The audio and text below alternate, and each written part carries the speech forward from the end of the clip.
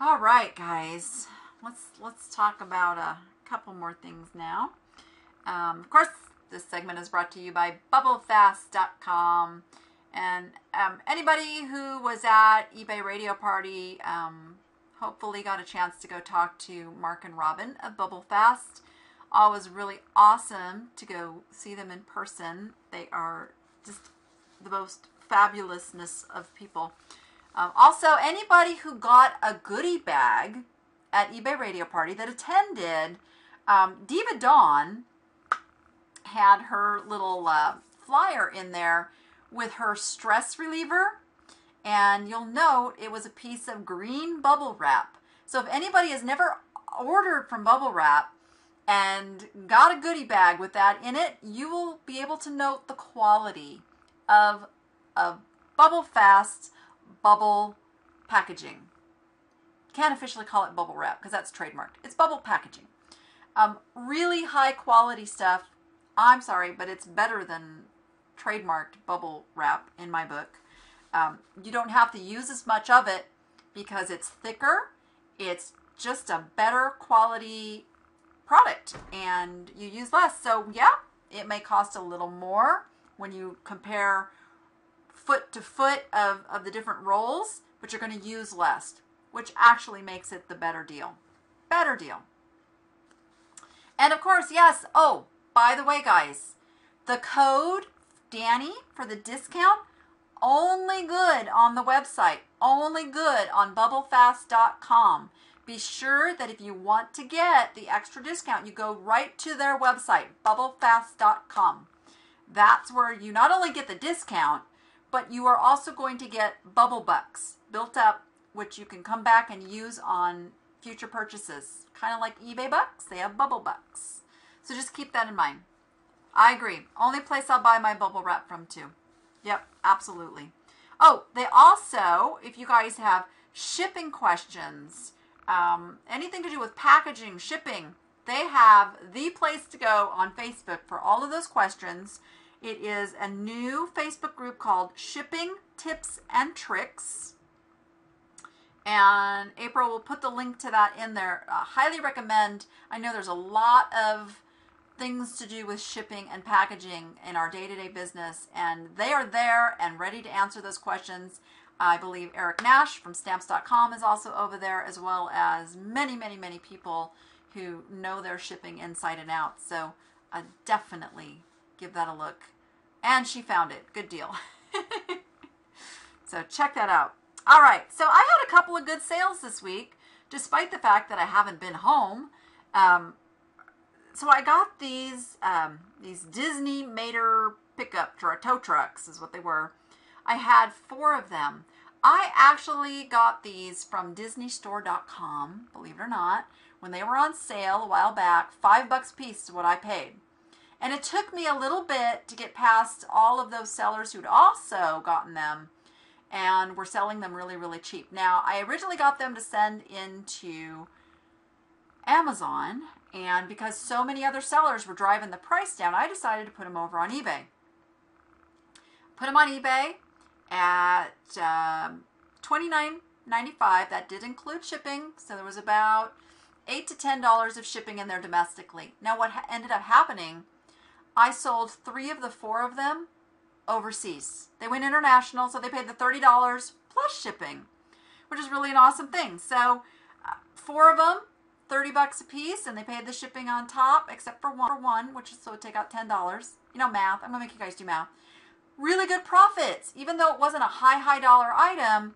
Having 4 of them, that depth of inventory, $120, and they paid shipping on most of them. That's, yeah, one listing, one set of pictures, one listing, boom, done. So I do that quite a bit. If I get something that I originally bought to send into Amazon, ends up not being so good because of the competition, throw it on eBay. Because Amazon's still not quite up to speed in all the international shipping. So that is still an advantage of eBay. And one that I really love. Oh, I see we got Miriam in the house. Waving. So good when Miriam comes. Miriam, we have got to get you on the show here soon for a catch-up and let everybody know what all you've been up to. Just saying. You've been away far too long. All right. Something else I sold this week. Oh, she said she has a new laptop. So next week, okay, you're on. It's a date. We're going to have Miriam on the show next week. All right. We got this I actually had for quite a bit of time here. This is a set of brass horses. You'd look at them and say, nothing really special. I'm sure you guys have seen these at thrift shops and such. Item number, let me find it. Oh, it's buried. Here it is. 3604-9905-5977. I bought the pair for $9. I think it was like 5 and 4 because one was smaller. So $9 at a thrift store. I just sold them for $69.95. They went in a priority flat rate. A box, not an envelope. So it was like 10 something to ship. And there you go. Was worth sitting on for a little bit because I got $70 for them. I'll take a $50 profit all day long. Okay, here's something that's really exciting, guys. Many of you know that I have started selling over on Etsy as well as eBay. And I basically take my antique and vintage items from eBay and I change a little bit around in the wording, put them over on Etsy. So I've got about 120 or so listings over there. And I've only been over there a few weeks. I just had my fifth sale over there. It was for, remember the little antique Nippon salt dishes I showed you guys on the show a few weeks ago? The little blue ones?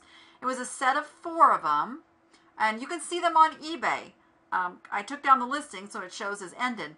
But it's item number 3606-4504-2184. I got full price, $40. They're shipped out, all is well, and I'm really happy with Etsy so far. And I will tell you a little trick. I hired a virtual assistant to do my Etsy listings because all they have to do is copy and paste stuff from eBay over to Etsy. They are over in the Philippines and it doesn't cost much at all. Something you guys might want to consider. And actually, if anybody is interested in doing that, I would be happy to give a referral to the person that's doing it for me, is already trained, if that's something you've been looking into doing. The sales are picking up over there without me having to do basically anything. So I'm very, very happy so far. Etsy is working really, really hard at getting out there in Google ads and all of that good SEO stuff. So yeah, hooray for Etsy. I'm going to go for it. All right, I am just like getting so far behind here on my segments, aren't I? Yeah, maybe not too bad. Let's talk a little bit more about art, since it kind of was my week for art. I'm going to show you the other pieces that I took to the roadshow. I talked about this one a little bit. All right, so this is the one from the Hudson River School. So anybody familiar with the Hudson River School pieces of art and kind of the story behind that? Just curious if it's well known out there. So some of you do. Okay. Whew. Some of you. So this was mid-1800s, started by some true masters of art, and they are known for this style. So this is probably a second generation is what it's called. Still 1800s. It wasn't one of the masters. Unfortunately, I was kind of hoping when I took it to Roadshow, but it's not. I paid $100 for this at the auction, and I don't know if you guys can see in this. It's got some condition issues. We've got a complete tear right here, another little tear right here. This would need some pretty extensive restoration. But if it were one of the masters, and there's just a handful of very well-known artists that are considered the masters. If it was one of those, it would be worth thousands and definitely worth spending money to restore. It would cost about $1,000 to restore this painting. It could be done. Part of me wants to do it just because it's a nice piece of art. But it would only be if I wanted it for my personal collection and to have it and hold on to it, not because that would up its resale value significantly. In the condition it's in, even though it is so messed up, I'm still told it's worth a couple $100. So I didn't lose money. I paid $100. I can sell it for $200 to $300. It's in its original frame, and just something to look for when you guys are looking at old artwork. I don't know how this comes through. So this is canvas, and this coloring that you see here really comes from age. Now there will be some that will try to replicate this and make something look old, but you really can't. This is an age thing, and you can see the variations, you know, some darker spots. Underneath the frame, there's going to be a difference in the color. They're really, like, you got to look at all the things put together. The canvas edges are brittle, dry. The frame itself is put together with, you know, little tiny pins and things. If you see, like, Phillips head screws on the back of a, yeah, no, those are not old. So those are just a couple signs to look for. Look for age. Look for quality. Even though this is really messed up, the detail in the leaves and the rocks, I mean, you can pick out individual rocks in the painting. Those are all things that make for a really talented artist, and things you want to look for, even if something isn't signed. Not being signed is not a deal breaker. Number one thing with art is eye appeal. Eye appeal. Like, okay, so my daughter thought these were really ugly, but overall, the coloring, the detail, just the way they're put together, to an art collector, these are really nice pieces, and because of that, I'm going to be able to ask really good money for them. Somewhere, somebody knows who did these, and there's always the great fortune of possibly finding that. Now, I had another piece that I took. Now, this is actually more of a mid-century piece, but you guys know mid-century is hot stuff right now. And is my husband causing trouble over in the chat room? Boy, I'm telling you, you're going to get the boot if you don't behave yourself. April, you have permission to slap him, okay? All right, good. All right, this is by an artist known as Betty Binkley. It's on board. I don't know if you can hear that. So it's on board, and she put her signature on the back. She was from Santa Fe, New Mexico. I love it when they put stuff on the back. It makes it really easy. She titled this one Grasshopper for obvious reasons. When I bought this at the auction, it just had a look to it that made me go, yeah, you know what? This is a good piece. It's an oil. It's very mid-century. I'll take a chance. I looked her up. She is a listed artist. But on Ask Art, there is no information on her previous sales. So it makes it a little tough to come up with a value for her work. Now, I did find in Google, I had found she'd done some sculptures. So I think she's more known for her sculptures than she is for her art, her paintings. And the lady at the roadshow couldn't, of course, she looked up and saw the same thing I had seen and said, well, at auction, I'd give this a value of $200 to $300. Okay, I'll take it since I paid 25 bucks for it. But I'm probably, you guys know me, I am going to ask double that, because why not? That's the cool thing with art. If there isn't another one out there and you have something that has some cool eye appeal and stuff like that, hey, why not? Ask. The worst they can do is never buy it. Do not be afraid to ask your prices, guys. Just go for it. I love art. So one of my rules of thumb when buying art, buy something that you would not mind putting on your wall. That's always a good rule of thumb, because if you get stuck with it for a year or two, hey, you got a nice piece of art. So let's see. Beth is going back to the Hudson River School.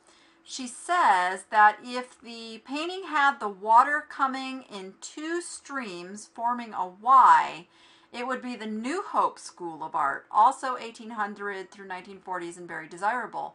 Thank you, Beth. That is awesome information. Awesome. Yay. I do too. I love art. You guys, when I worked at the auction house down in Tucson, the auctioneer happened to specialize in fine art. And he loved to teach me everything he knew, and I absorbed everything I could. So fortunately, I have learned a lot about art because of that, and I got my hands on a lot of really good art. And once you start doing that, and you start going and seeing true masterpieces, even though the stuff you're going to find out at thrift stores and yard sales may not be masterpieces, you're going to be able to tell quality versus more of an amateur kind of job, okay? And I have Ask Art, so you can go there, you can see if an artist is listed on askart.com. You just won't be able to see the price. If you ever want to know, let me know. I'm happy to look stuff up for you, because I do have a membership there and I get to pull up prices of previous auction results. So there you go. Oh, who's telling my secrets? Yes, I do have art piled in the hallway. It's still there. We're getting to it. I have a new assistant, and he's going to get me all caught up. You guys just wait and see. Just you wait and see.